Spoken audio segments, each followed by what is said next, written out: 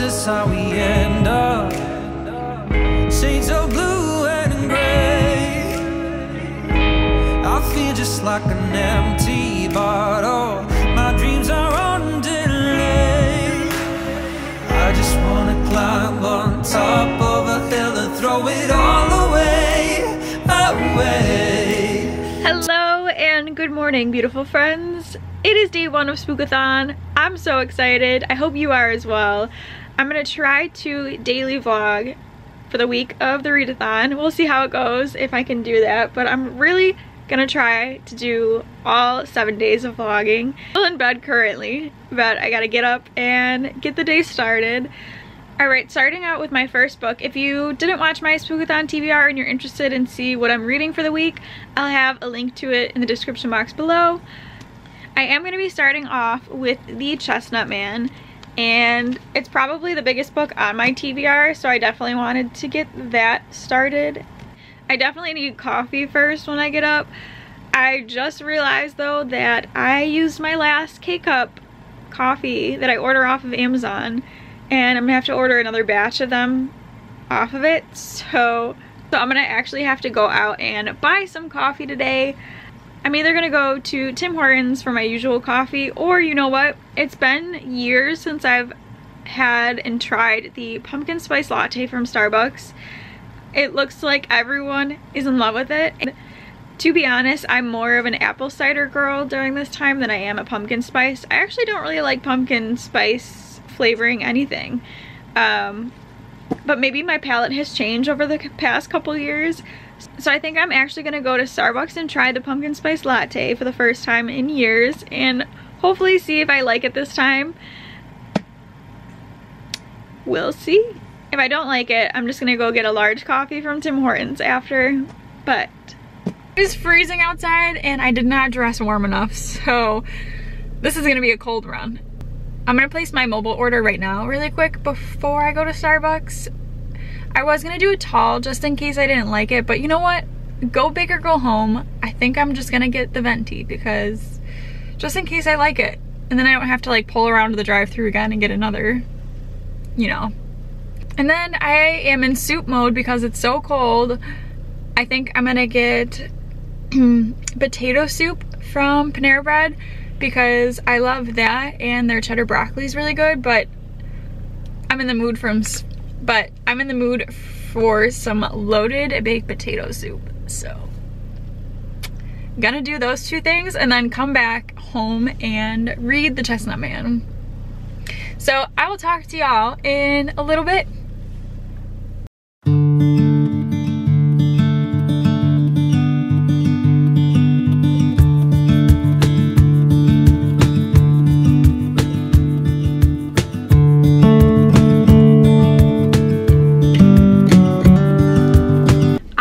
So I just got the large, actually, venti pumpkin spice latte, so I'm gonna try it for the first time and see if I like it. It smells pretty good. Oh, it's still hot. It burned my tongue. You know what? I can really see why everyone loves it. When I did order this, I said light for the pumpkin spice, like dusting and stuff, or the flavoring in it. So there's a light amount of it, but I actually think I like this. It's pretty good. I'm glad I got the venti then, because I can see why a lot of people really like that for this time of year, especially for it being freezing out. That's just super warm and comforting, so that's a win in my book. I still love my apple cider. On to getting my soup because I'm super hungry, and I'm super hungry. Super hungry. I was trying to make a joke out of it, but I don't know if it worked. I'm gonna go to Panera and I will check back with you all when I get back and I have soup in my hands and The Chestnut Man started.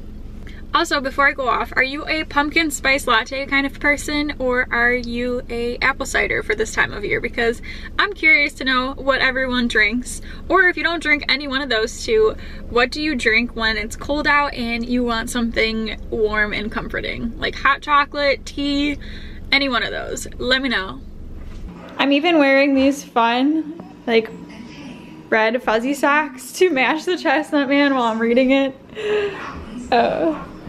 Super cozy. I think I got these from Target a couple years back.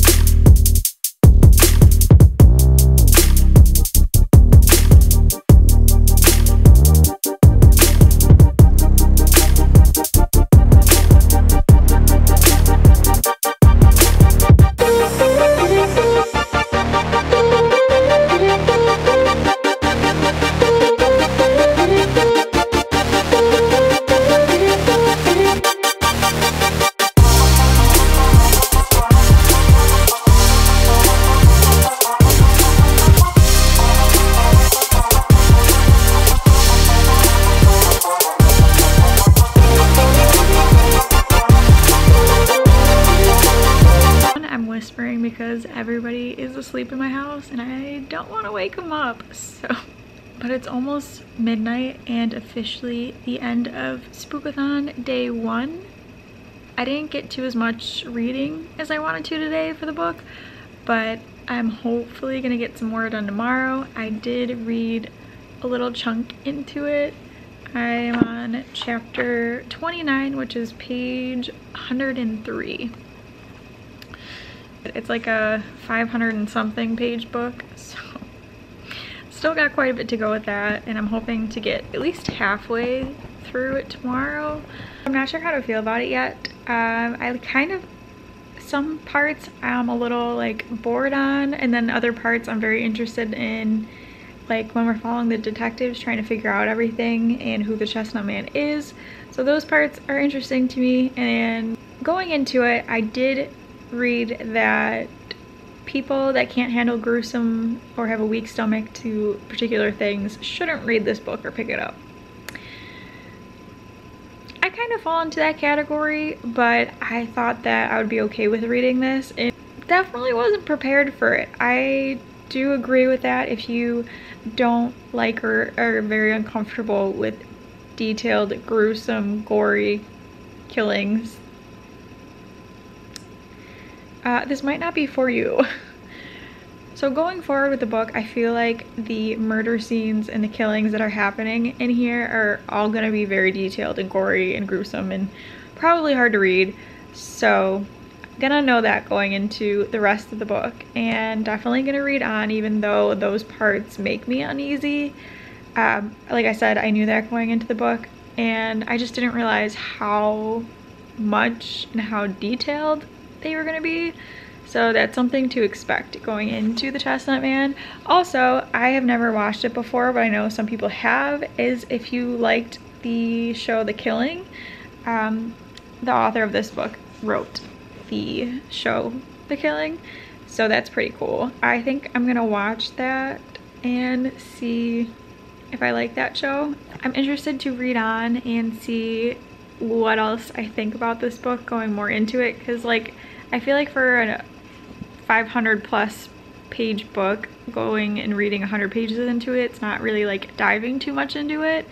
So I'm interested to probably get halfway, if not more, tomorrow and see what other thoughts I have besides just, you know, being okay so far. Yeah, that is all I read today. Hopefully I can read a lot more and update you as the day goes on tomorrow. So that is it for my Spookathon day 1. I hope that you enjoyed. I know there wasn't a lot of reading in this or really anything. I'm not even sure how this vlog's gonna go. We'll see if I put it up or if I combined it. I'm gonna stop talking so I don't wake up anyone in my house currently. I wish you all a good night. Thank you so very much for watching this vlog. I will see you tomorrow for my Spookathon day 2 vlog, and that is it.